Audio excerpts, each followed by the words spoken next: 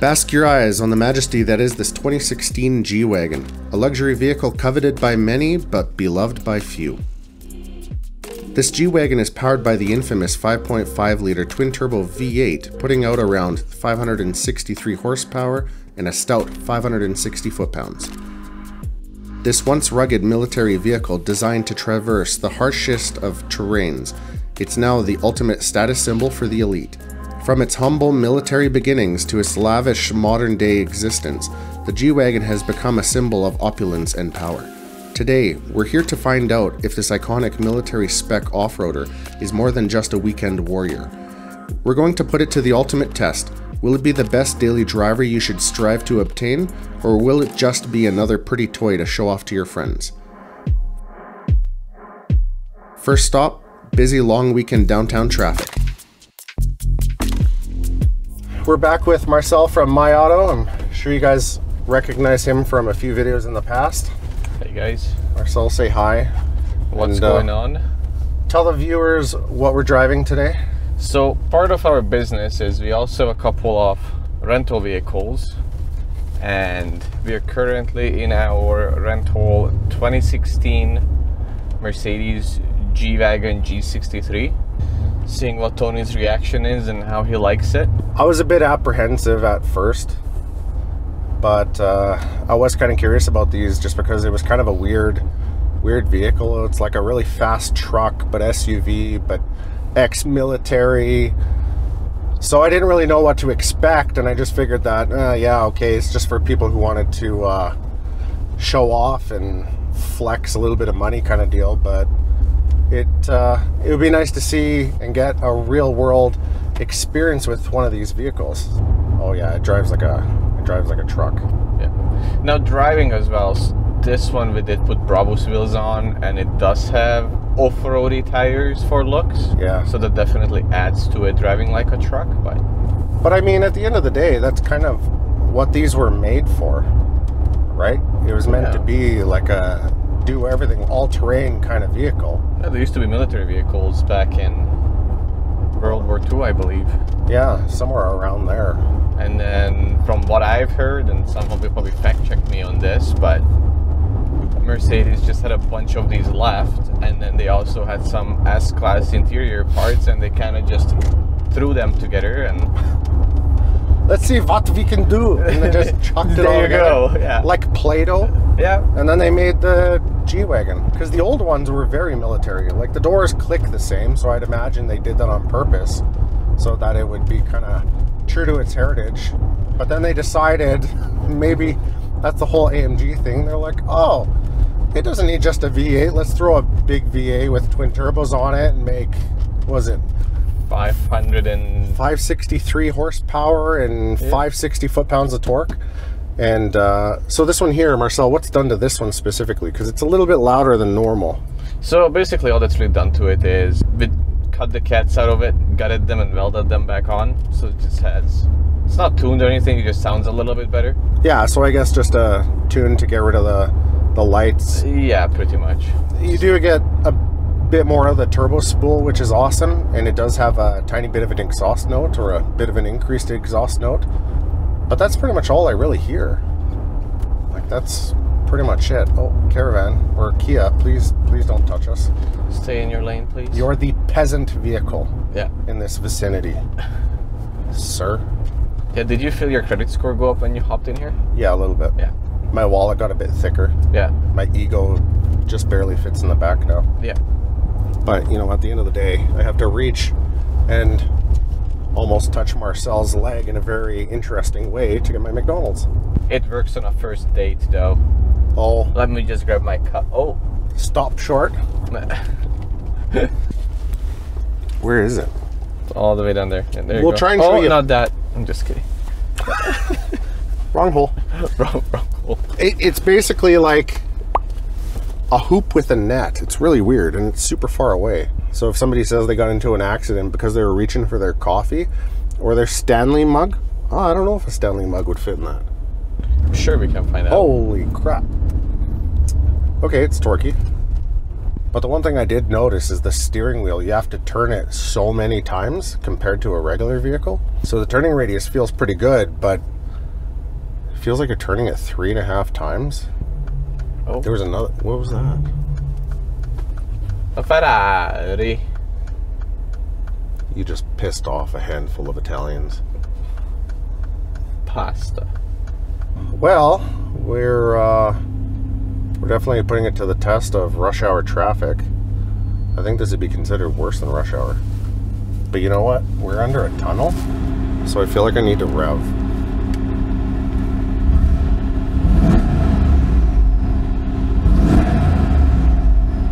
But he's cool. Hell yeah! He got the memo. Okay, well, I'm gonna crack the window and make noise.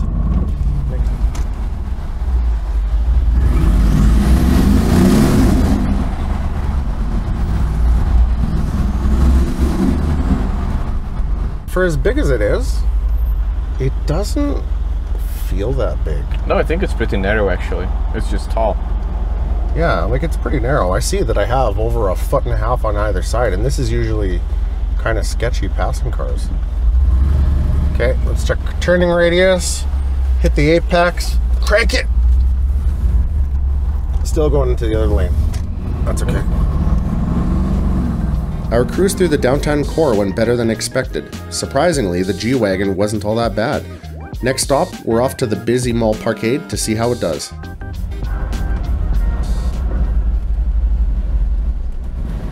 Oh, this is freaking tight. Okay, we're good. We're good. Time to back it up. Let's see what this backup camera's all about. Oh, what the heck? It's a bird's eye view. Oh, what kind of bird? One that doesn't fly super high. It's a mockingbird. Mockingbird. For our short stint of maneuvering this thing in a parkade underground, it really wasn't all that bad, surprisingly. Still feels and handles like a truck, but I guess it could be a lot worse. Marcel and I are feeling a little parched from our shopping spree. Time to fully embrace the basic white girl drive-thru experience. Oh my god, that was such an awesome drive. We need to get Starbucks. Oh, let's go get some Starbies. I'm feeling Starbies right now. Oh my god. I hope they have the pumpkin spice lattes. Oh, it's all about the pink drink. Hi, honey. What an awesome Sunday. We went to a party downtown last night, driving a G. They're so jealous. Basic.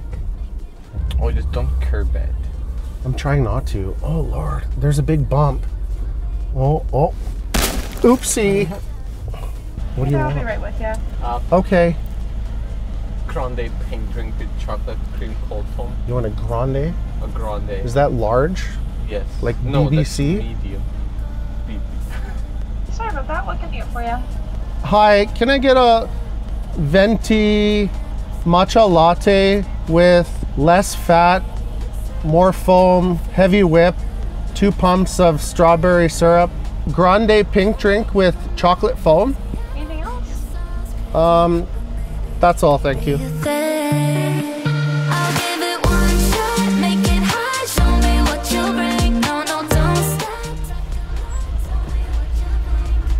Hi. 1486. It's okay to laugh. He lost a bet, and it's moral support. It's moral support. That's what besties do. You know what? I love that. She's laughing at my hair. Ask for her manager. Okay, pink train. Thank you. Oh my god. What is it? Batty Summer. Soleil. Stop. Thanks. I got a question for you. Do you like my shirt? It's a choice. I would not wear that if I didn't work here. No?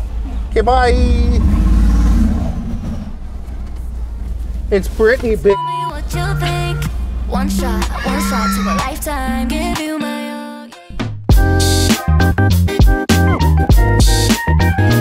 Not sure really what to say about this thing. It's kind of strange because it checks boxes and it does some things well, but it doesn't do a bunch of things great. Like, it's fast, and it's sort of practical, and it's easy to drive other than the steering. I mean, the steering is like turning a truck, and at the end of the day, there's a purpose for this, and I definitely think everybody should end up driving one. There's without a doubt a purpose, and the purpose, I believe, is, when I was chatting with Marcel, the purpose behind the G-Wagon specifically is somebody that is a little more sophisticated, doesn't want a Jeep, doesn't want a Bronco, doesn't feed into and drink their Kool-Aid. It's somebody that wants something a little more luxurious, a little bit more refined. Technically, when you think about it, this is the only thing that really checks those boxes for people. Holy shit. Okay, so it's fast, but it is sketchy.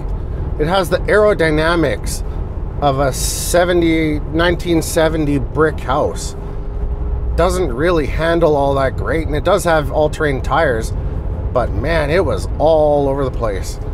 For what it is, it's not the lightest thing ever. It's just over 6,000 pounds, so it's not light. It definitely has the weight and the girth behind it, but for all of that weight, you can feel that it's a very heavy and solid automobile. It would be safe, it would be secure if you drove around with your friends, family, loved ones inside of it.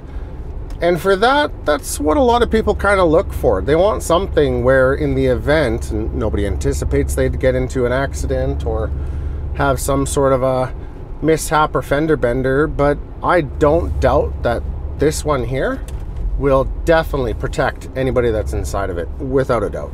People always say that Volvos are big, sturdy, robust automobile. I don't know about you guys, but if the G-Wagon and a Volvo went one-on-one in a head-on, I have a feeling this thing is gonna punt it away like it's a piece of styrofoam. Driving out here on the back roads, it's not so bad. I mean, it could be a decent vehicle to go on a road trip. Again, the seats aren't the most comfortable. Maybe it's just I haven't found the exact setting that I want. For handling, again, very boaty, very truck-like. Could it be worse? Sure, I guess it could be an actual truck. It's heavy, it's fast, the throttle's super sensitive, it makes all the right noises. Could you daily drive it, and would it be a good city runabout vehicle? Maybe. It's not bad to drive. It's ironically not as wide as it looks. It's more tall than anything. But the fuel economy is awful. We've only been driving for a short time and we're already down about a quarter tank, and we've gone maybe 60 kilometers. And we haven't been on the throttle all that much. We haven't been blasting AC or racing the Audi RS or Lambo or whatever next to us. It's more just cruising around as a pavement princess and kind of showing off your luxury G-Wagon. Again, at the end of the day, history behind it, it's a military spec vehicle that has now been more luxurious. It's more refined for the most part. It's for that upper echelon of clientele. But at the end of the day, it might be more of a status symbol, because for what this vehicle was built for and intended for, which I'm starting to learn the more I drive the vehicle, it doesn't get used for it.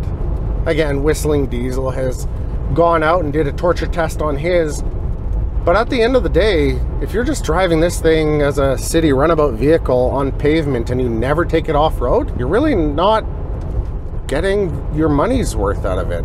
At that point, you may as well just get a Jeep and have a Mercedes sport car on the side and have two that between the both of them check more boxes and does everything well. This, it's fast and it feels like it's gonna kill you, and I'm sure it's capable off-road, but that's it.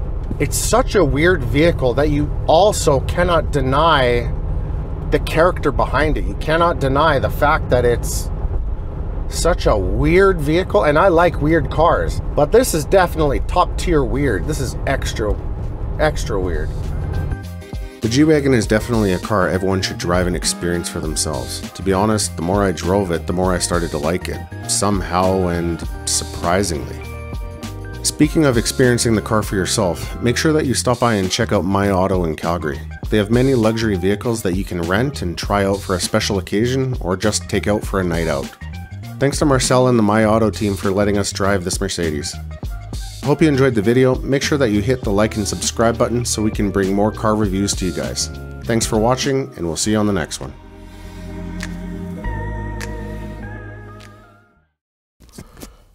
Like, your boss is gonna be like, what? Maybe don't. Or the wife will be like, "You're cheating on me. You're cheating on me. What's all this blonde hair?" You just look like an ugly girl. I know. I just look like I'm of a transgender. I'm Transylvania.